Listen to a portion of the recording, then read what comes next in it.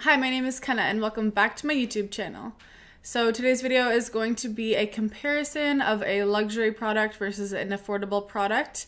And this is going to kickstart a series on my channel because a lot of you guys ask about what's the difference between some really expensive products versus some cheaper alternatives and dupes for those really expensive products. So today I'm going to be talking about Drunk Elephant and the Ordinary, and we're going to dive into their marula oil and why there is a significant price difference between the two. So if you want to hear my thoughts on which one is better, if there is any differences in the quality of these products, then just keep watching.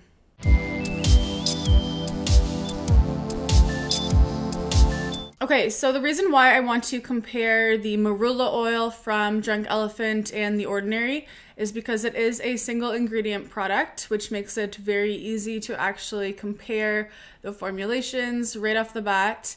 And I'm going to talk about why there is such a significant price difference between the two. So the Drunk Elephant Virgin Marula Oil is $95 Canadian for an ounce or 30 mils of product. And the Ordinary 100% cold pressed virgin marula oil is $9.90 Canadian for an ounce or 30 mils of product. So this is essentially a 10 times price difference. One is $10, the other is nearly $100. And we're going to dive into why that is the case and if there is any quality differences in these two products. So both of these products do contain a single ingredient, and that is Sclerocaria borea seed oil. Now this is a nut found in Africa, and both of these ingredients from both the Ordinary and Drunk Elephant are cold pressed virgin oils, meaning that they're unrefined. There's been no heat used in the process to make these oils, therefore they retain all of their antioxidant properties that are really beneficial for the skin. So if both of these ingredients are exactly the same and it's the exact same volume of product that you're getting, why is there a 10 times price difference between the Ordinary and Drunk Elephant? So it really comes down to the brand's philosophy and their positioning within the skincare market. The Ordinary has positioned themselves as a very economical, affordable brand that has really small margins but are planning to sell a lot of units. That's why all of their products are extremely affordable, because they're not doing these huge margin markups and really making the product so that you can buy it if you have pretty much any budget for skincare. On the flip side, Drunk Elephant is a luxury skincare product. They are providing you with that kind of consumer experience with the pretty aesthetic bottle. It photographs really well. It looks really nice on your counter. If you do have other of their products, they all have different color codings, so it can be really cute.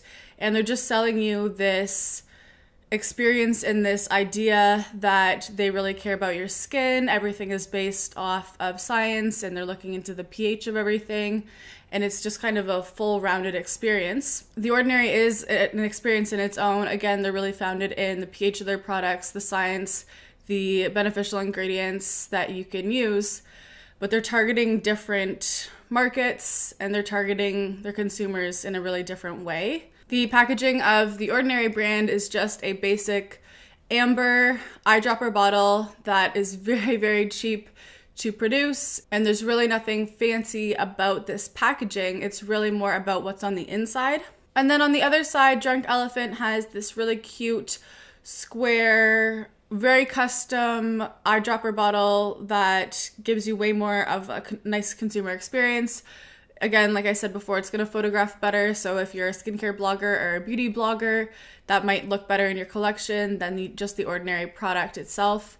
So really what it comes down to is marketing and their positioning within the skincare market. The Ordinary, again, going for that affordable market, and then Drunk Elephant is going for that more luxury, full-rounded experience, something that you would want to treat yourself on. So all in all, neither product is better, but if you're looking for an affordable option for marula oil, you're going to gravitate towards the Ordinary product.